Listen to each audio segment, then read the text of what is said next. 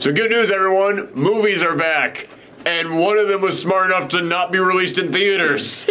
Actually, two of them were smart enough to not be released in theaters. One of them is that new Megan Fox in the military movie, which I'm tempted to watch because you know that would be good for views. You know people would be like, oh, I gotta see how bad this is. So we might end up getting into that. But before we get to that, let's get to the one that, man, this and New Mutants being released in the same weekend is so weird because both of these films were those films that for years people were like, yeah, that's never coming. That is never going to get released. Except that with New Mutants, it got made, and then they were like, oh, we can't show this to the public. No, let's go back and let's re-add this. Let's add more scenes. Let's take out scenes. Let's change that around. I don't care if all the actors look different. Let's bring them back in to reshoot their scenes. Oh, now we're in the hands of Disney? Well, now we have to wait a while before we can get me released. And oh, now there's a pandemic. So, okay, we can't release it because of that. So yeah, that movie was cursed. This is one that was just like in development hell forever. Like, I remember people talking about this thing being made a decade ago. And it had the exact same premise. The exact same premise a decade ago when they were talking about this was Bill and Ted, they're both grown up now, but they did end up becoming the big massive rock stars and their song didn't unite the world. So now they have to figure out why the thing that they were told was going to happen in their other films did end up happening. And it's kind of weird that because it got delayed, it makes the movie better because the point of the film is that, hey, that thing that we said was going to happen when you grew up never ended up happening. The longer it goes without being made, the older they become, so the bigger the message ends up hitting. So it's like, oh, well, that actually kind of worked out. These guys. Do you have any experience with Bill and Ted?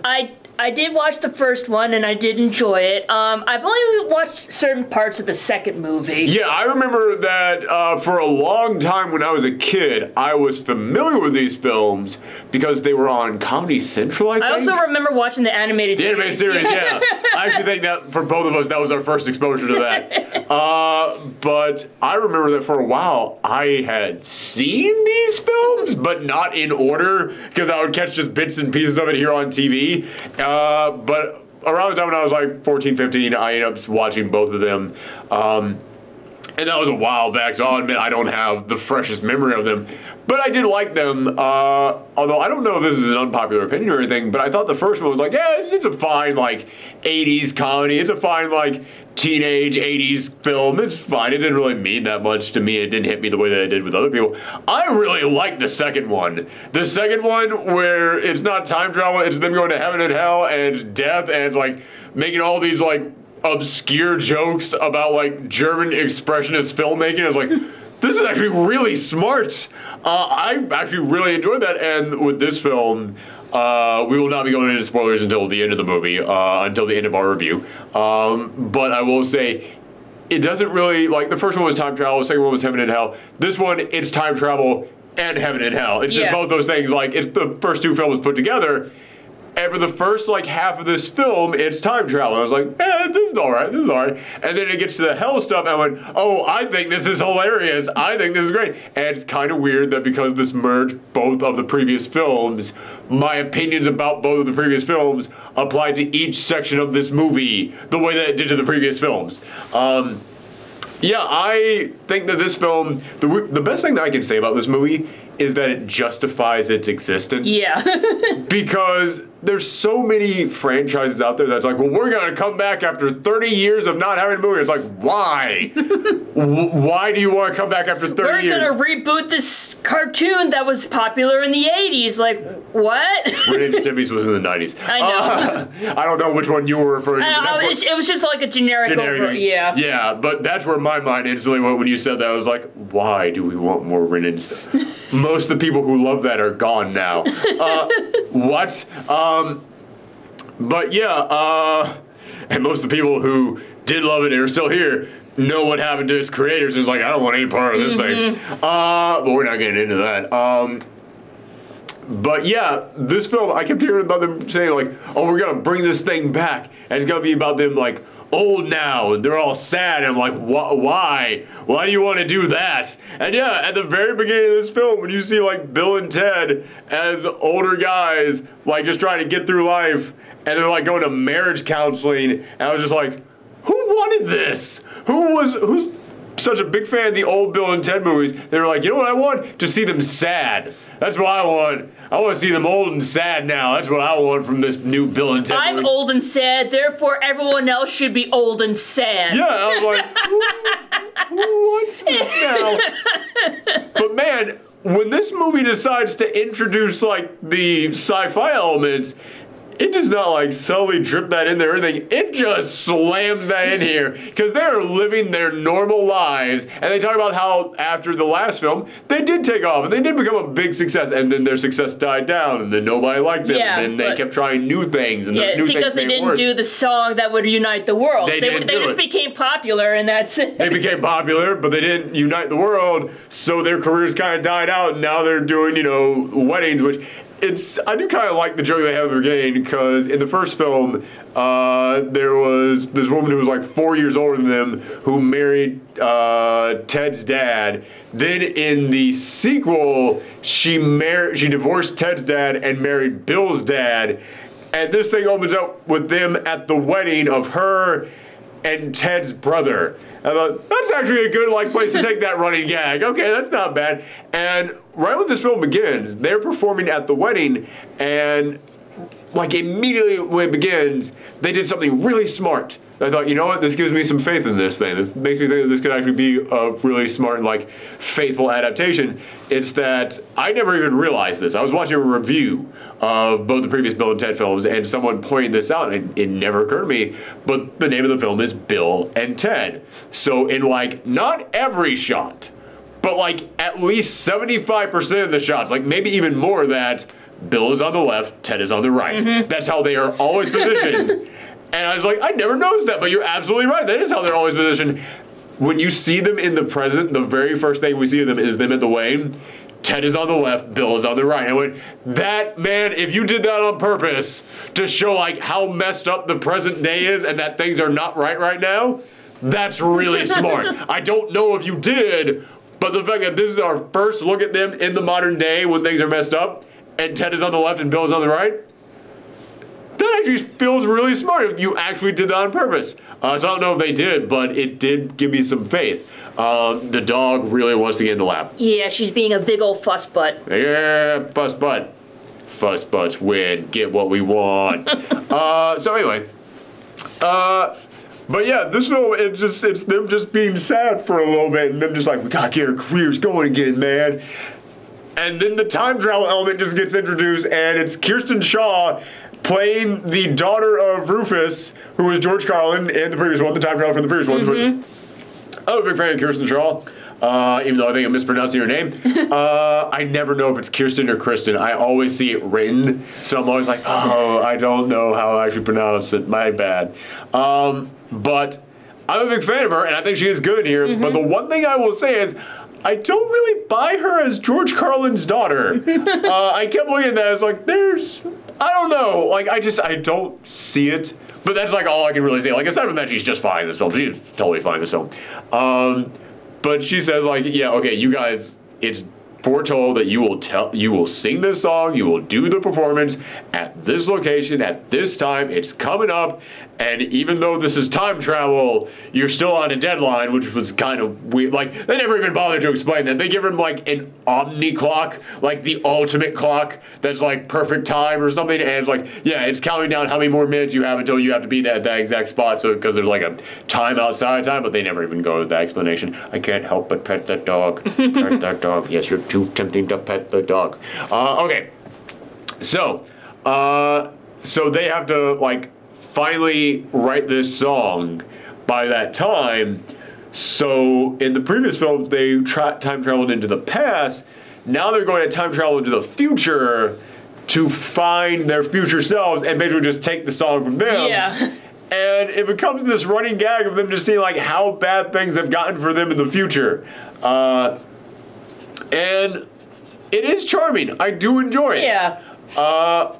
We didn't even it's not the really. Daughters? Yeah. Yes, I was wondering when we should bring that up. Yeah, I mean, it's not really spoilery. They literally talk. They literally are the narrators in the. They open up the movie. You're right. Yes. But yeah, they have daughters. Yeah, Peter getting too fussy now. Yeah. they have daughters, and Bill's daughter is named Thea, or Little Ted, and Ted's daughter is named Billy, or Little Bill. Although I don't remember, like, Billy's her nickname. I don't remember what her actual name is. But yeah, it's a new generation of Bill and Ted. And I gotta say, those daughters are great. Yeah, I honestly wish they had, like, more screen time. Me too. I really did.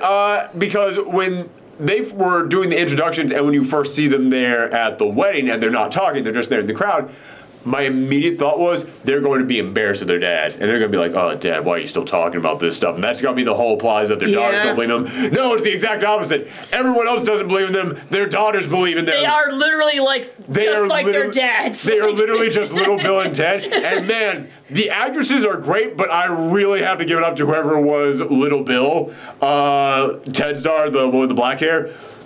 Man, it's almost like you time traveled back and got teenage Keanu Reeves and like just put like well, I was gonna say put a wig on, but like no, that was literally his haircut back then.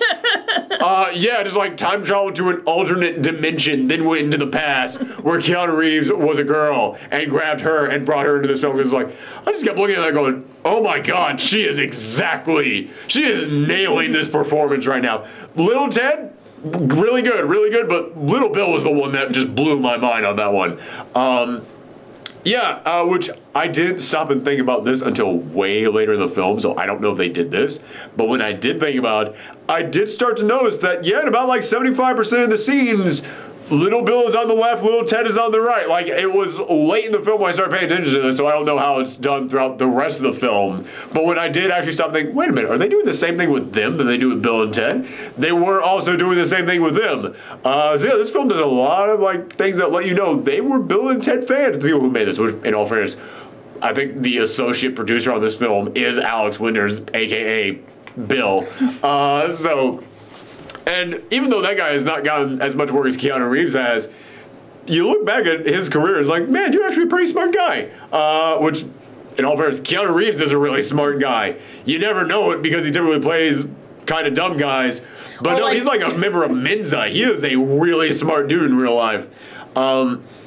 Like either like dumb guys or guys that don't talk a lot, like the silent type. Yeah, man, I remember back when the running gag with Keanu Reeves was, ha, this guy can't act, so he can only do one thing. And now the running gag with Keanu Reeves is, man, this guy can only do one thing, but we like that one thing, and we will support this one thing that he does until the day that we die. He can only do one thing, but damn, is he good at it.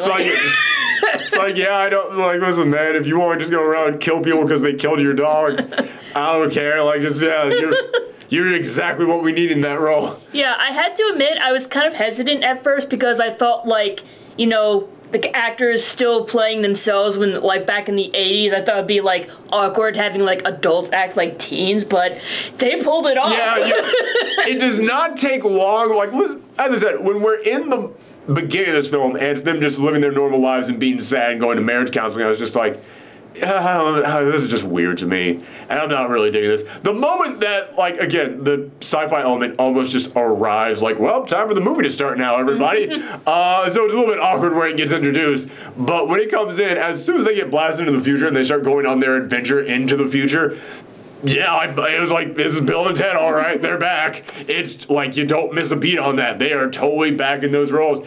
And I kind of love seeing them interact with their future selves, because their future selves are dicks. And I kind of love seeing their interactions with them. And there's so many just dumb things that they do, and you're like, man, I'm not going to buy these adults doing the dumb things that teenagers do. But there's like a moment which they have to escape from this house, and they can't escape because they're being hunted down by their future selves. And they're like, yeah, our future selves know everything that we're going to do, so we have to do something that not even we're going to know what we do, man. And I won't spoil what they did, but what they did, I just looked at it and was like, I'm totally buying this. Yeah, all right, that's Bill and Ted, all right, I get it. It doesn't matter if they're, 30 years older right now. Totally works. So yeah, I really did enjoy. They're like 40 now. Like, it said like. Well, yeah, like in the time travel is weird. Yeah. But yeah, because their last film was in the early 90s, so it should be 30 years ahead of the time. Okay, well, yeah. I think, because I'm thinking. There's also time travel involved, as you know. Yeah, it depends on when you're thinking about the first film and yeah. But yeah, my only real problem with this film My only real problem is that there's two problems. One is that when the film ends, it kind of just ends. It's kind of just, and credits. Oh, okay, well, it's a nice ending, but I mean, it cuts off.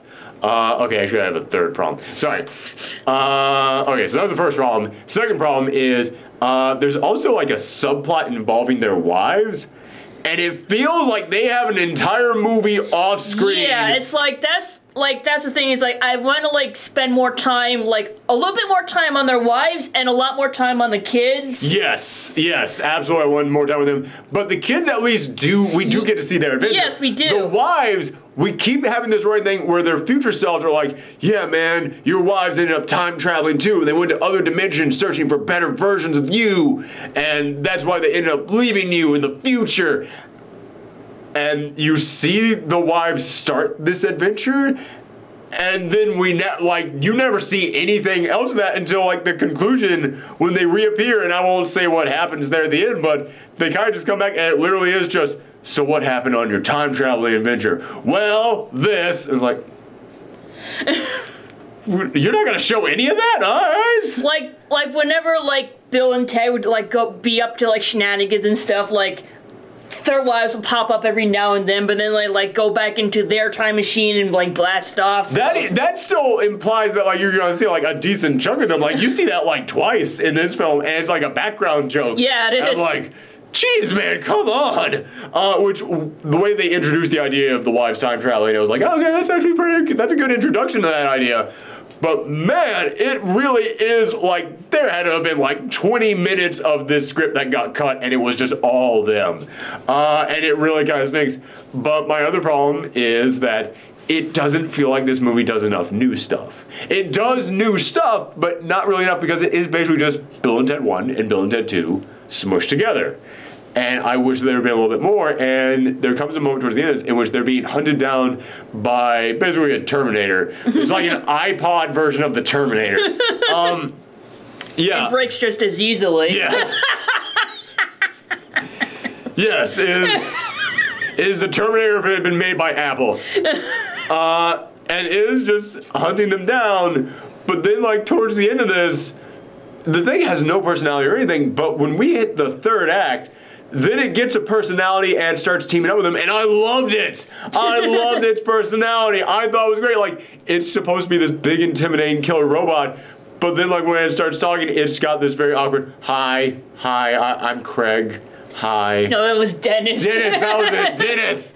It was like Dennis McSomething or something. He's got, like, a middle name, too, but it's like, hi, I feel bad about the things that I did. I was like, I love this. Killer robot, whatever. It reminds me of in Bill and Ted 2, where you get Death, and Death is all intimidating, but then Death is a sore loser, and he also kind of sucks at games. And I was like, that's great! And he's also very insecure. I love that take on Death. And I looked at this and went, that's kind of exactly what I liked about Death in the second film, and you're giving it with a new character, with a new twist on. I would like to see way more of this, and like, all I can think is, why wasn't this a running gag throughout the entire movie? Like, the killer robot, they introduced the idea of the killer robot chasing them down, and then it's a solid half hour before we see that thing again. Mm-hmm. I just thought there is so much more good stuff here with that. Again, it feels like I said there's about like 20 minutes with the wives taken out. There's probably another 10 minutes in here of like the killer robot, the daughters, all that stuff just taken out of this thing. And this thing is almost 2 hours long. So it's not like they were cutting this thing down to get like as short as they possibly could. No, this thing probably was originally like 2.5 hours, which for a Bill and Ted movie is kind of a lot. Yeah, I gotta admit, that's kind of a lot. But like you said, it's like literally like 1 and 2 smushed together, so it would make sense if it was longer. Yes. And yeah, it really kind of bums me out that there's a lot of things in here that I'm sure would absolutely have made the film better, and I do get the feeling probably were in here at one point and they just ended up cutting them. But in all honesty, I look at the stuff that they kept in there and I'm like, yeah, but that's all important to the plot. You can't take that other stuff out of there. So, that's a shame. Yeah, I really do want to know what ended up getting taken out of this thing. Yeah, like that's the thing. Like streaming services need to have like special features, like they do on DVDs, like commentary and tracks. like deleted scenes. And, I've like said for the longest bloopers. time that streaming services need commentary tracks. Like I am stunned Netflix has not jumped on that. Yeah, I am shocked at that. Especially I mean, they would do like interviews with the actors for like. Something, sometimes, but like not always, and it's like we kind of want to see the other stuff. Yeah, like, man. We want to do the behind the scenes stuff. Yeah, it's a real shame that the complaints that I have with this film, I feel like there's a script out there that fixed a lot of these complaints, but you know, we'll never know. Yeah, it's a shame. But yeah, I do have to keep coming back around to it. That robot is great. And I really feel like if we had just gotten like 10 more minutes of that robot like sprinkled in throughout the film, like his interactions with like the other characters in here, his interactions with like the people in the future, I think that stuff would have been great. But sadly we didn't. But yeah, I did still really enjoy this film, like more than I was expecting to, because even though I really like the second Bill and Ted, the first one, I do not have that fan following for it like everyone else does. I'm just like, yeah, it's a fine film, and I have no interest in seeing them, you know, sad now. I was like, why do I even want to watch this movie? So yeah, I went into this with not low expectations, but just like with low interest in it, and I came out pretty happy. I kind of feel like this is the film that 2020 was needing, because it's like, yeah, man, this is good times. That's all this film is. And it's like older Bill and Ted weren't even like sad; they were just like determined to get the song. That is something that you gotta give it to them after 20, 30 years of just failure. They were still in there. They were still fighting. It's like, you gotta give it to Bill and Ted on that one. They were still happy with their kids and their wives, even though their wives weren't happy with their wives. Because they're idiots. They're like, yeah, okay. But they're idiots that mean well. Yes, exactly. And again, I gotta say, like, the daughters were breakout stars in this thing. So I'm gonna give this an 8 out of 10. Yeah, I'd probably give it the same too. Yeah, this is really enjoyable. All right, we'll go into spoiler time now. We keep hearing that Bill and Ted are going to make the song that will unite the world. Bill and Ted will make the song that unites the world. I called this immediately. I called this as soon as the second time that we saw the daughters, because the second time that we saw the daughters is when Bill and Ted get home, and they're both listening to music, and like, oh man, that one song that you were doing, oh, it was the great, like, you totally took inspiration from this artist. And like, thank you, little Ted, that was my inspiration. And I went, oh wow, it's kind of cool to see that their daughters actually are fans of their work, but also they're just huge music fans. Yeah. Like, that's their personality. They are characters who absolutely loves music.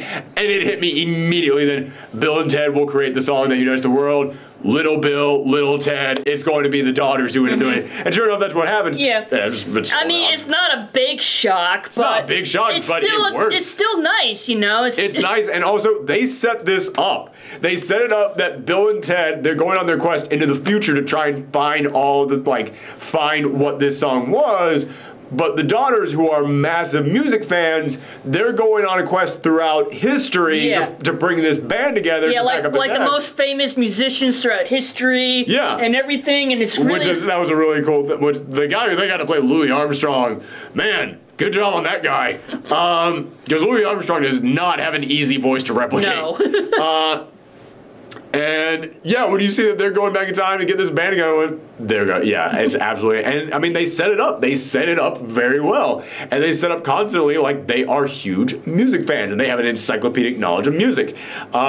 And I love that at the end of it, it's like, you guys have to create the song that will save the world. It's like, but we don't know how to play instruments. And I love the kind of message of it is, even if you don't know how to do a thing, you can still have knowledge of that thing that's useful. They didn't, like Bill and Ted's daughters were not the greatest musicians. They were the greatest music producers. Yes. Bill and Ted are the greatest musicians. Their daughters were the greatest music producers. Yeah, so they have that ear. They have that ear for like what works together. Yeah, so like they were the ones who were able like to conduct all the other musicians. They created the song. Bill and Ted played it. But yeah, you see how that worked out. It's like, oh man, that's really cool. Yeah. I like that. And it's like, I kind of wish there was like maybe like an after scene where like you see Bill and Ted actually like using sound bits on computer to like edit music together. Oh, that'd be nice. Yeah, because I think that would totally be something that they would do. Like I said, one of my problems is that this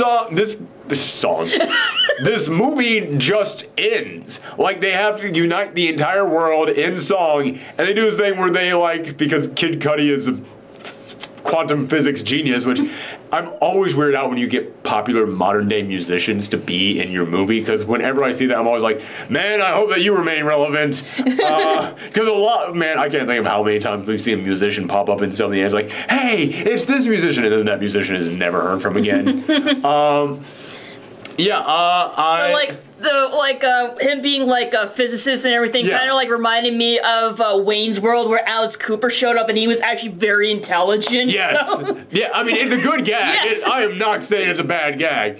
But yeah, it's a good gag. He pops up and he explains to them how they can use the phone booth to basically be everywhere all at once. So they go throughout all of time all at once, giving everyone musical instruments so they can all play along with the song that they're all playing. And it's a good song. I gotta give them that too. It is a good uplifting song that they pick. So they all play this song together, and then they go, and then that's how we unite the world with music. Oh my gosh, Peach, you were being so fussy. Yes, buddy. You just want to be up, and then you want to be down. Got to get up to get down. Barf. Okay. But yeah, then they go, and that's how we create the song that united the world. Credits. But then during credits, they have this really nice thing where you just get all this video footage of people, just like regular, normal people, playing musical instruments all around the world. And that's one of the things that made me kind of go, you know what, even though I have a problem with the fact that there isn't another scene in here at the end, that's really, like, in 2020, man, you need something that just ends with the entire world coming together in music, and not just, like, a story thing, but you actually see that in, like, the credits, and, like, see, like... We totally forgot to mention that the reality was falling apart, too. Oh, yeah, that's not important. I don't know, that seemed pretty important. It was very important, yes. But that's how they were able to, like, get everyone together. Yeah, going by. Peach. Oh, Peach. Yes, I got the big lap. Sit down. He has the longer legs, therefore the bigger lap. Yes. And flop. There you go. There we go. She looks so happy with herself, like, aha, I got up here. Exactly what I wanted. Blah, blah, blah, blah, blah. All right. But yeah, man, I'm trying to think of who played the, like, Grand League. Bit my tongue. The Grand Leader from the future, because she was really good in here, too. God, I have mush mouth now from biting my tongue. But yeah, really did enjoy that credit sequence, but I agree with you. I wish there had been like another scene afterwards, which there is a post-credit scene. The post-credit scene, man, you want to talk about a way for Bill and Ted to go out. That's a good post-credit scene. Do not make a fourth film now. I don't care how good this does. You have now made the best possible way for Bill and Ted to go out. They made the song that united the world. They don't need to do anything else. If you want to make another Bill and Ted movie, The Daughters. Yes, exactly. That's the next Bill and Ted. Again, I gotta give it to those actresses. They nailed that. It was like, you look at that and you're not like, yeah, these are two people doing Bill and Ted impersonations. You look at that and go, no, that's the daughter and Bill and Ted. I was actually checking those credits there, like, were they actually the actor's daughters? Because man, they really did a good job there. Anything else to talk about in here? I don't know. I really did enjoy that they got the little, like, George Carlin cameo in here. I thought that was respectfully done. Yeah,